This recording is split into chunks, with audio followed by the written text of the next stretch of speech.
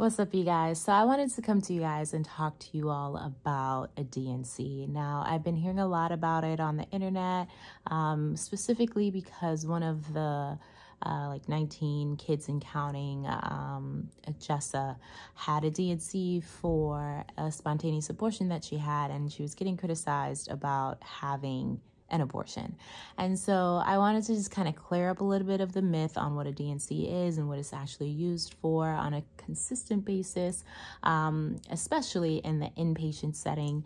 So if you are interested or curious as to what a DNC is, this video is for you.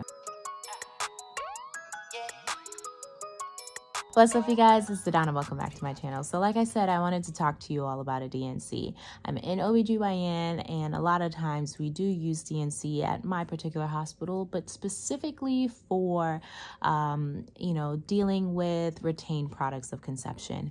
Now, products of conception can be the actual fetus or placenta. Even if it's a piece of the placenta, that can cause issues moving forward because any retained products of conception after a spontaneous abortion will lead to abnormal uterine bleeding. So, somebody may have a missed abortion, or they were pregnant and then no longer are pregnant. They didn't pass all of the products of conception, and then now all of a sudden they've been bleeding for weeks. And they come to the hospital with a low hemoglobin. They're extremely anemic, and we're consulted as the OBGYN team to come and see what's going on. So that's when we will typically get an ultrasound or ask for an ultrasound. And if there are retained products of conception seen, we offer either a chemical option, which is giving you Cytotec to help kind of the uterus contract down and the cervix open up so products of conception can pass, or we offer the surgical management, which is a DNC. Now, a DNC is not an abortion. It is not an abortion, although it is used in an abortion, okay? And so just making that distinction, a DNC is exactly what it says it is. It's a dilation and curettage. So a dilation of the cervix, which is the lower portion of the uterus that you can actually see when you do a pelvic exam and you put the speculum in, you see you see the cervix, right? You see the os of the cervix, which is the hole or opening of the cervix. And in the DNC, that hole or opening, the os, is actually dilated like it would if you were about to have a baby. It's opened up so that you can then take an instrument and do the curating, actually do the scraping of the lining. So that is what it is, okay? It is a dilation and curettage of the uterus. Can be used in an abortion to get all of those products of conception out, but typically DNCs are performed when there is no longer a heartbeat, the products of conception is retained, or pieces of products of conception are retained. This treatment is typically very therapeutic and life-saving at times. It can be, because sometimes people come in with extremely low hemoglobins. I've seen people come in with hemoglobins of 4, which is bananas, because you're how are you still walking around? But it happens. And so on top of getting a DNC, they usually get a transfusion.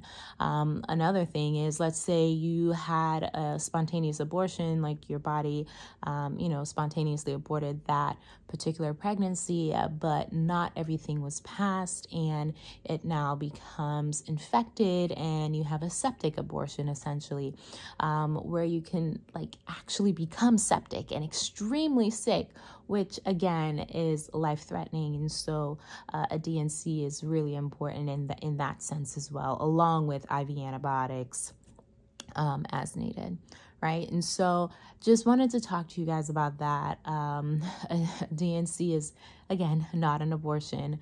It is exactly what the surgical procedure is called.